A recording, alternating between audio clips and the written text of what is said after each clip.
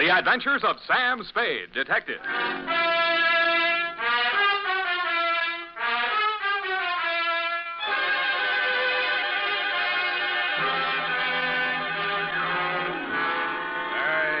Fill it in to Detective Lieutenant Dundee, Homicide Detail, San Francisco Police, from Samuel Spade, license number 137596. Subject, the Betrayal in Bumpus Hell. Red Gillis was a raw-boned poke from the border country. He was a stranger to Bumpus Hell, but he was no stranger to trouble. He jogged his Pinto down the narrow main street, not liking what he saw, and reined up in front of the sheriff's office. He dismounted and slapped the trail dust off his Levi's. Then he hitched up his gun belt and ambled inside. He looked at the heavy-shouldered, blue-jowled man behind the desk, and he didn't like what he saw. Neither did the sheriff, Rance Blaggett. State your business. I can do it better than that. State your business and get out, he snarled. Red smiled thinly and drawled, I'm looking for my brother. And what be your name outside of Red? Here, I can do that better than that. And what be your name outside of Red? Red Gillis's hand slid toward one of the six-shooters as silently as the sun coming up over the butte. Gillis, he sneered. Red Gillis from the Tonto Rim. That's pretty good. The sheriff's muscles tightened like steel springs and pulled him erect. Ain't no Tonto Rimmer welcome hereabouts in Bumpus Hell, he cursed. That was real good. And then the slap of 4 hands on leather was followed by the simultaneous roar of 4 6-guns. Hey, wait a minute. The sheriff... I know you're in there. Well, who is it? The sheriff is just... It's the Spade. Miss Kelly next door. Right in the most exciting part. Mr. Spade, now see here. I won't take no for an answer. It wouldn't be neighborly. What is it, Mrs. Kelsey? Never you mind. Come along. What are you up to here, anyway? Who, me? Oh, nothing. I'm just relaxing with an apple and a good book, that's all. all. I don't see no apple, and the only reading matter I see is some Western trash. Trash? Now, come on. There's trouble on the 3rd floor. Well, there's trouble in Bumpus Hell. Don't you swear at me. I'm not... I know my duty, and I know your duty. Now, come on. Get moving. Ouch. Okay, let go my ear. And that, Dundee, so help me, is how it started. Effie had just read a book called How to Relax, and it said there that Western stories were relaxing, and that's how I happened to be at home at 10 p.m., writing herd on a copy of Sheriff and Outlaw, Rip-Roaring Adventures of the Old West. But Bumpus Hell hath no fury like my neighbor, Mrs. Kelsey. I left Red Gillis and the sheriff face to face and vice versa, eyes flashing and guns ablaze, and followed her meekly up to the 3rd floor.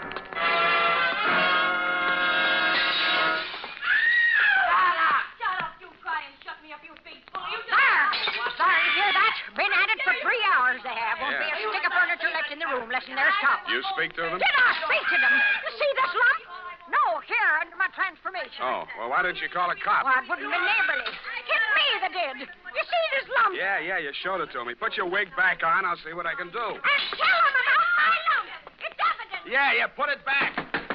Hey, open up. I would not go back with you if you was the last man on the planet I own. Hey, open up. Have it your own way. If I catch you with that swear again, I'll tear your hair out. No, you had you bully rotter, you cheap grifter, you. Now, you slam out of here before I'm forced to seek the assistance of a couple of flashy. Do not try anything fancy behind my back, you big slob. From now on, you and me is strictly on the cool beaty. You unprincipled rat. Hey, let go of me. Don't throw it. Hey, wait a minute. Don't I remember you from someplace? No, I'm only being neighborly.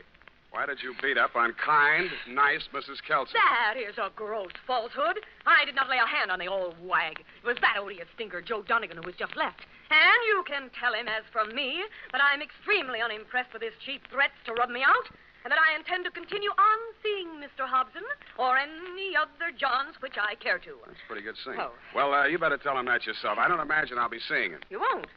Hey, wait a minute. Who are you, anyway? Just another tenant. I live downstairs. Oh, well, now I recall whom you are. You are that Seamus, which lives on the 2nd floor rear. Shamus, we call it in the radio. Seamus. Would you care to come in and discuss a certain matter? Well, thanks. Another time. I got to get back to Bumpus Hell. Whoever she is, let her cool her heels for a few moments. No, you don't understand. Bumpus This is Hell. an urgent matter which I would like to hash over right now and without further delay. Well, May I invite you in for a straight slug? Well, okay, but just one. In a glass. All right, make yourself comfy. Now, say when. Just up to the lipstick mark. Here you are. Well, now to make a long story short, Mr. Spade, my name is Rosemary Fell, which remains my stage name, notwithstanding the circumstance. But I am legally married to that barnacle which has just dusted this joint. Now, being as you are in the detective business... Now, wait a minute. kindly permit me to finish, honey? Sorry, sweetheart. I'm not the type to jaw about my troubles just to pass the time of day. I'm sure you're not. I am an actress. I knew that. And although I'm low in funds, due to being between jobs right now, on account of that knothead making a scene in the last joint at which I worked... Cheap ginger ale. Just to show you how the breaks fall, Mr. Spade, Belita Wilkerson, who just happens to be about the biggest talent agent in this city, if you have the time, I'm impressed. phoned me on the telephone, On the phone. and arranged an audition. Ah. She also advanced me the sum of 100 clams, 100. which I will pay you to put the B on that dog, Joe Donegan, the rat. Now, which is he? What do you mean put the B on him? Listen, Sam, that grifter has got a record as long as my arm, and what I have got on him is longer than his arm. Please. In short, I should like him thrown into the can so that I can feel safe to sing on him. Look, Rosemary, so you had a fight with Joe. You're sore. You want him to pay. You want to pay him off. Now, Right. why don't you just wait until morning and see how you feel Sam, then? listen to me. If that knuckle duster remains at large, I will be feeling no pain. Now, I know that from my flamboyant manner, you'd never guess it. But that is only the actress in me. In actuality, that flea intends to do me in. Oh, now come, Rosemary. What? You disagree? Well, now, really, Rosemary. Why, you big pain in the neck. Rosemary. Drinking my... Pour that back in the bottle. Go on, put it back in the bottle. Well, I'll be going now. Only trying to be neighborly. Well, back to Bumpus hell.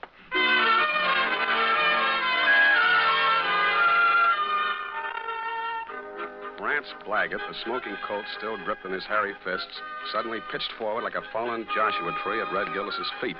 Red leaned over with a thin smile playing at the corners of his mouth, not liking what he saw, and lifted the badge off of Blaggett's cowhide vest and pinned it on his own. Bumpus Hell had a new sheriff.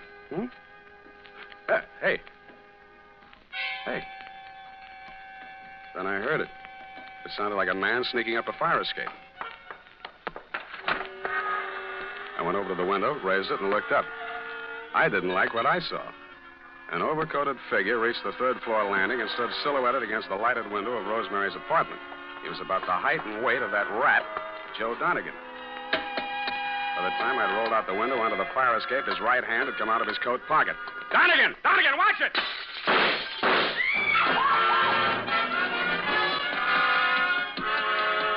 He was a floor ahead of me, and I didn't want to get too close to him until I passed that lighted window. He made the roof just as I crossed in front of it. The flashes from his revolver told me that. They also told me he had 2 slugs left to throw at me.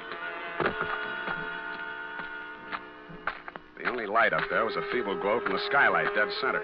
I headed for the cover of a brick chimney just to the left of it. I had 2 things in mind. The skylight was his most logical avenue of escape, and I hoped I could tease him into emptying his gun at me. It didn't work. I stuck my head out.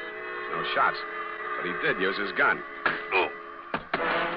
I should have stood in Bumpus hell.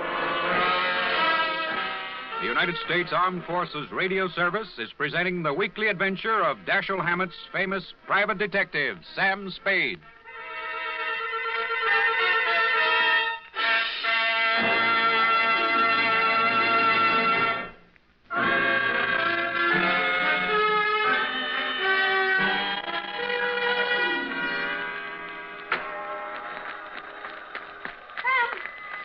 What did that rat do to you, the dog? Sam, speak to me. Here, come on now. Send an Indian to Sutter's Mill. Tell the governor the sheriff of Bumpus Hell is turning in his bag. Listen, honey, you've got to pull yourself together now. Come on. These delirious Trumans will get us no place now. Come on, Sam. Yeah, I guess you're right. Come on, now. Now, do not rush things, honey. That was quite a clip he gave you. Yeah, where were you? I was combing my hair out of the window. Yeah, and he was on the fire escape, not 4 feet away. Not a very good shot, is he? No, he isn't. Oh, Sam, look at your poor little head. Here, now, let me kiss it and make it well. Wild root. Yeah, see how it gets me ahead socially and on the job? Well, now, what next, Sam? Rosemary, I am going to the top now. My dander is up. Let's have a moment of silence while I put through a call to Lieutenant Thomas Dundee of Homicide. It took your boys less than an hour to locate Joe Donegan and haul him in, Lieutenant. Rosemary's charges were not enough to hold him on attempted murder, and all I could identify was the back of his neck. But you were good enough to bag him anyway, so Rosemary and I could relax. I went downstairs to bed and started Chapter 4. Aha. Red Gillis didn't trust Curly Mallard, the foreman of the Crooked S. Aha.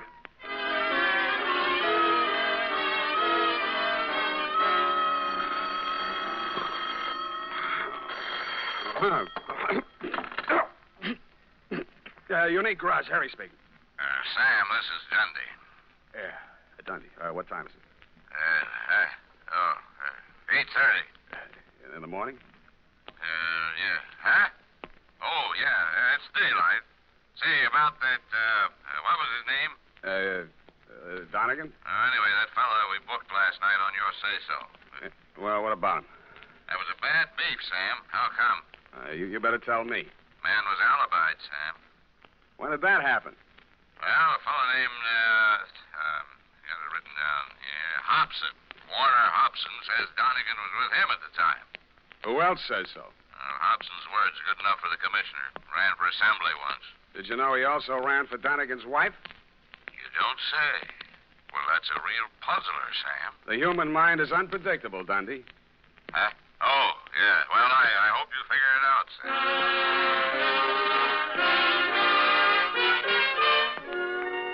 While I was shaving, I thought and thought. I wondered what Red Gillis would have done if such a situation had cropped up in Bumpus' hell. A thin smile began to play around the corners of my mouth as I climbed the stairs to Rosemary's apartment. When I got there, I didn't like what I saw. It was a note pinned to the door. It said, "Dear Sam, I have been called to do another audition. If anything crops up, you can reach me at Greystone 34292.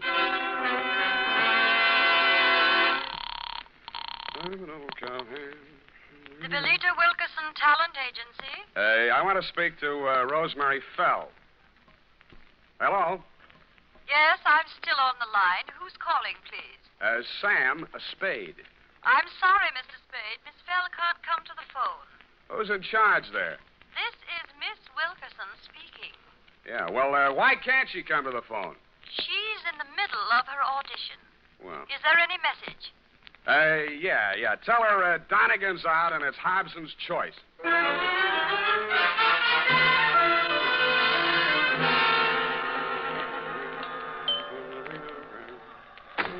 Yes? Mr. Hobson? Yes? My name is Spade. Oh, yes, Mr. Spade. Come in. Why did you phony up that alibi for Rosemary's husband, Mr. Hobson? Huh? Oh, because I knew he's not the man who fired those shots at her. Were you there? Yes, as a matter of fact, I was. Would you like to hear about it? I would. Well, first, I'd better tell you a little about myself. Now, for the past year, I've been interested in politics. If I do say so myself. Yes, I know. You ran for assembly. Come to the point. Well, in a way, this is the point.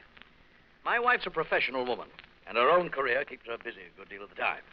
Well, like the movie magazines say, a clash of careers and so on. That's how I happened to take up with Rosemary. I didn't know she was married, and of course, when I found out, I dropped her like a hot potato. Potato. And then she started blackmailing me. Did you know about that? I still don't. Well, I think I can convince you. Go ahead. Well, I received a series of threatening phone calls from Rosemary. And I finally decided to go to Donegan and tell him the whole story. Oh, he was as mad as a wet hen. Wet hen? Well, he said he'd stop her. And I believed he was the right man to do it. Mm-hmm. Well, last night he phoned me. He said he'd had a little caucus meeting with her and assured me I'd have no more trouble. But no sooner had I hung up that phone when she called again, making another outrageous demand. I decided then and there to take things into my own hands. So happens I'm a crack shot. And I knew that I could come close enough to frighten her without actually hurting her. You were laboring under a false impression. Huh? Oh, yes. Well, you believe me now? Up to a point. Well, I'm afraid that's all I have for you, Mr. Spade. Well, I have something for you. What's that? Look up here. You see this bruise in my head? Oh. Well, all in the game, you know. Touché. Now, hold it. I only... Lie still. I'll get it. Yeah? This is Rosemary again. Listen, now, I want to talk... Listen to me, you cheap ward healer. If you don't have that dough for me tonight, I will have no other recourse but to smear your fat puss all over the front pages. Yeah, look, Rosemary... And I am just the individual to do that. You may think you are a wolf in sheep's clothing, but in my opinion, you are nothing but a worm. Yeah, well, look... Goodbye, you rat. And rat. Hey, Rosemary. Hello. Nuts. Oh, wait a minute, Spade. Well, what did she say? You're going to read it in my report, along with a bill for my services. Anita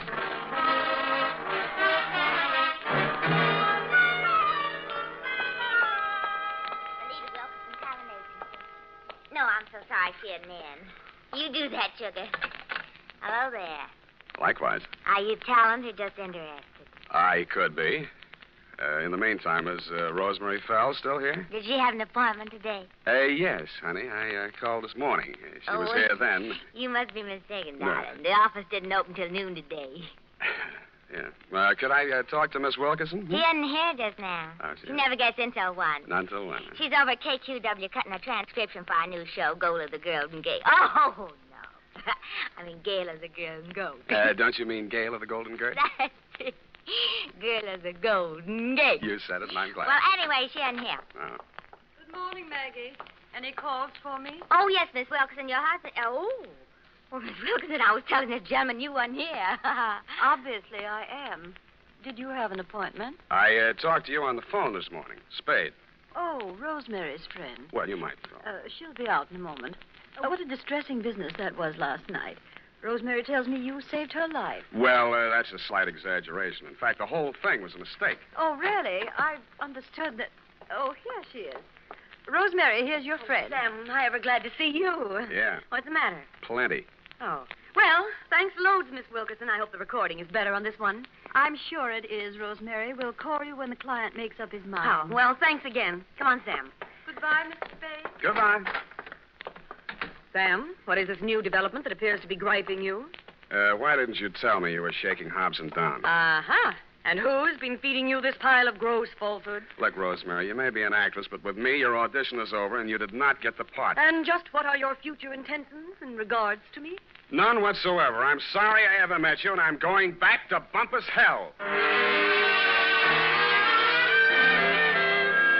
I went back to the office, swiveled my chair into a comfortable position, opened the February number of Sheriff and Outlaw to page 112, Betrayal in Bumpus Hell, Chapter 5, Stampede. It was disappointing. There was a lot of stuff about bawling cattle and dust clouds and Flo and Curly standing on top of a butte, not liking what they saw, when somebody yelled, Stampede. Red Gillis was riding ahead of the cattle, and his horse stepped into a chuck hole, and he'd sprained his ankle. Red of the horse, it didn't say which. But Red was lying prostrate in the path of the avalanche of tossing horns, not liking what he saw.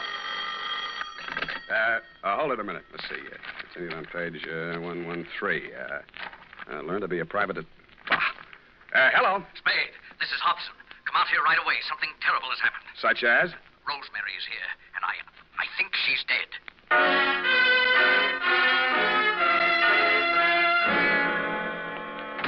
Yes.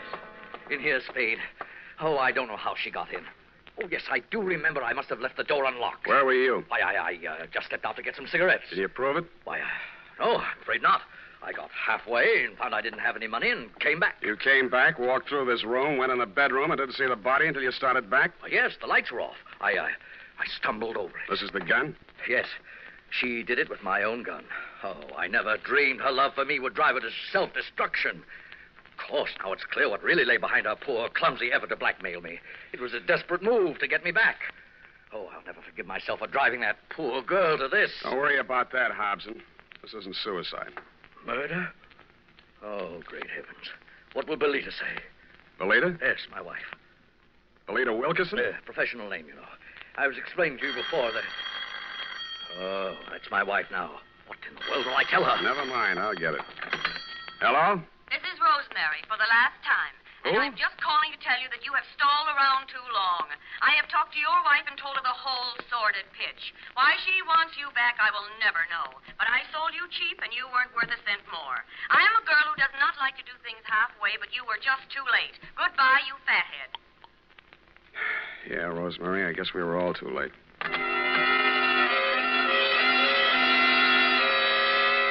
I called you, Dundee, and then, like the rat I am, made off with your prize suspect before you and your boys from Homicide arrived. We arrived at the Belita Wilkerson Talent Agency just as the boss was shutting up shop for the day. She had the recordings under her arm. All right, Belita. I'll take those. Well, what are you... Warner. Mr. Spade. Unlock the door, Belita. We're going back in. Warner, why are you... You'd better do as he says, Belita. Well, all right, but... Give me those keys. I don't... Inside, both of you. Where do you play these records? The recording studio is just through there, but you can spare yourself the trouble. I admit I tricked Rosemary into recording those blackmail speeches and then played them back over the phone to Warner. If trying to hold on to my husband is a crime, then I'm a criminal. Oh, now, Belita, my dear. Come on, stop that. We gotta get busy. I phoned the Hobson house, and you were still there, Dundee. You said it was an open and shut case against Hobson and to deliver him at once or kiss my license goodbye. But when I told you my diabolically ingenious scheme, you said yes, you'd be glad to because it was a sure way of getting rid of me once and for all. It took us nearly 2 hours to get things ready in Belita's recording studio. We took the parts of Rosemary's so-called audition records that we thought would fit the occasion and dubbed them onto a single side. We played it back once, then I phoned you at headquarters. Homicide. Lieutenant Dundee. Spade, Dundee. Everything's ready here. Did you pick up Donegan? Oh, yeah. He's here. Donegan? Hold on. Okay, Belita. Start the record when I give you the nod. Yes, Mr. Spade. I didn't say it, Donegan. It's for you. Right. Yeah, who's this? This is Rosemary. Huh? I forgive you for everything, but there are some things I cannot forget. You Rosemary, lied. it sounds like We have you. meant a lot to each other, but after what you have done to me, it is time you paid through the nose. Rosemary, I didn't mean it. When I followed you to his house and you went right in like you lived there, I just went What you have done nuts. to me, it is time you paid through the nose, you Listen. rat. I am a girl who does Listen, not Rose- like to do things halfway. Listen, honey, But you're not were going to just throw the too book late. at me, are you? And I am I'm just glad an to hear your individual, voice. I too. thought you were We dead. have meant a lot to Okay, each kill other. it. Rosemary, are you listening? Rosemary. Hey, no, she's still on the line. I want to talk to her. Take him, full house. Wait a minute. Take him.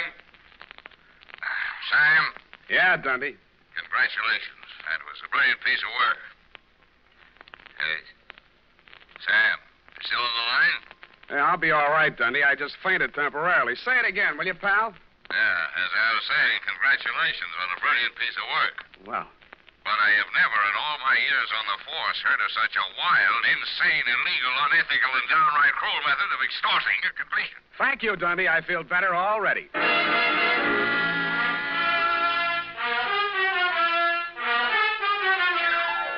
Period. End of report. But Sam, what happened? Effie, I thought I had made that abundantly clear. No. In order to discredit her husband's paramour, Belita gave her a come-on about an audition and had her play the part of a blackmailer reading lines from a script which she, Belita, had prepared, and thereupon proceeded to play said records over the telephone, well knowing that her husband would erroneously believe Rosemary to be a blackmailer in fact and would drop her like a hot spud. No, Sam, no, I don't mean Don't that. interrupt. Oh. It was my inspiration, I, Sam Spade, to use Belita's fiendish device for a higher purpose. No, Sam, no, Yes. that is what I'm... No, Sam, I meant the Western story. Betrayal and Bumpus Creek. It is not Crick, Effie. You can't say H over the radio, Sam. Oh, yes, you can. Bumpus Hell is the post office designation of a hamlet right here in California. It is? Mm-hmm. Well, anyway, what happened? Did Red Gillis ever find his brother? I didn't quite finish, Ev. Go type that up, and I shall.